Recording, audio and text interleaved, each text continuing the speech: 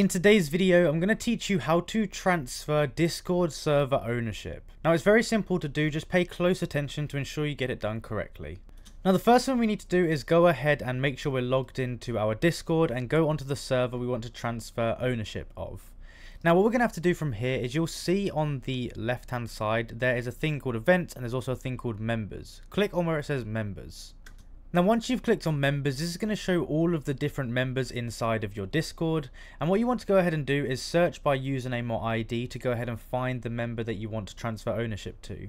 So once you've gone ahead and found the person that you want to transfer ownership to, you can go ahead and do that. Now just beware, once you do this it's irreversible. The only way you can get ownership back is if they give it back to you, so make sure you're doing this as someone you trust and know. Be very careful with this. So go to this person or the person you want to give ownership to, go to their name, and on the right hand side you'll see an option that says more options. Click on that and then scroll down here and there's a thing that says transfer ownership. Click on that. So now it says this will transfer ownership of the server to the person. This cannot be undone. I acknowledge that by transferring ownership of this server to this person, it belongs to them. So you can tick that there and click transfer ownership. Now what it's going to do is it's going to ask you for a verification code, and this verification code will get sent to your email address. So you want to go ahead, get that verification code from your email address, and you want to put it in here, and then you can click on the button that says transfer ownership, and that will go ahead and do it instantly.